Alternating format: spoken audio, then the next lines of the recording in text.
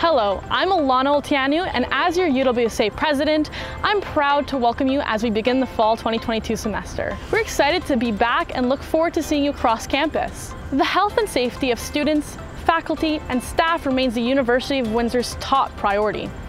Throughout the pandemic, our COVID-19 protocols have been consistent with federal, provincial, and local guidelines through consultation with public health officials. As we return to campus in large numbers, we will continue to promote COVID-19 best practices and protocols to keep our campus safe. For the latest information about COVID-19 protocols, visit the Return to Campus website at uwindsor.ca/returntocampus.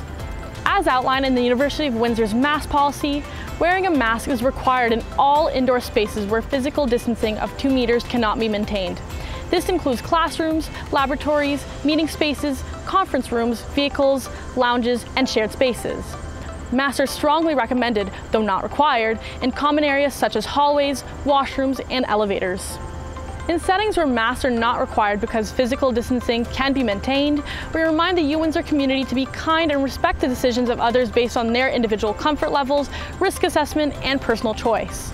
Prior to entering a campus building, individuals should review the screening questions posted at entrances. If you are unable to answer no to all posted screening questions, do not enter the building and email covid19reporting@uwindsor.ca for instructions. Anyone experiencing COVID-19 symptoms must not attend campus. Students and employees must report illness through COVID-19 reporting@uwindsor.ca for further instructions. All students are asked to report any illness requiring academic accommodation through UWinsight. Remember, physical distancing and good hand and respiratory hygiene continue to be a smart practice.